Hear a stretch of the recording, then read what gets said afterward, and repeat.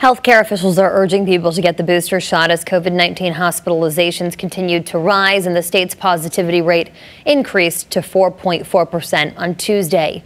We caught up with two health officials who shared with us their concerns about the upward trend of cases and hospitalizations.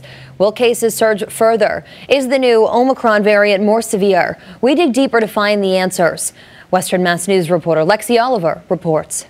Dr. Armando Paez, Chief of Infectious Diseases at Bay State, and Dr. Estevan Garcia, Chief Medical Officer at Cooley Dickinson, tell Western Mass News that they're seeing an increase in hospitalizations due to COVID-19, mainly from those who are unvaccinated. It has increased in the last 2 weeks or so. We're looking about in the 60 range of number of hospitalized patients.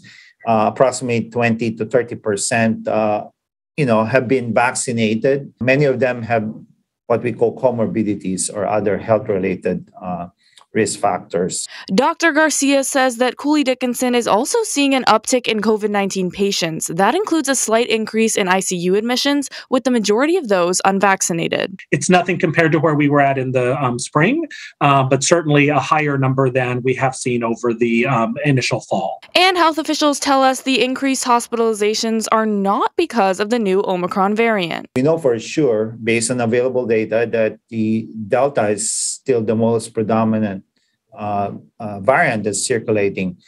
And the increase in the number of cases, although small, you always worry about the trajectory where it's going. Dr. Garcia says that they expect to learn more about the Omicron variant in the coming weeks. Could that variant evade our testing?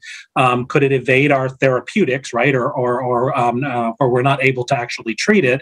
Or could it be, could our vaccines not be as effective against it? Another big question, is the variant more severe than others, including the Delta? It maybe is less severe. This variant is less severe than what we've seen in the past.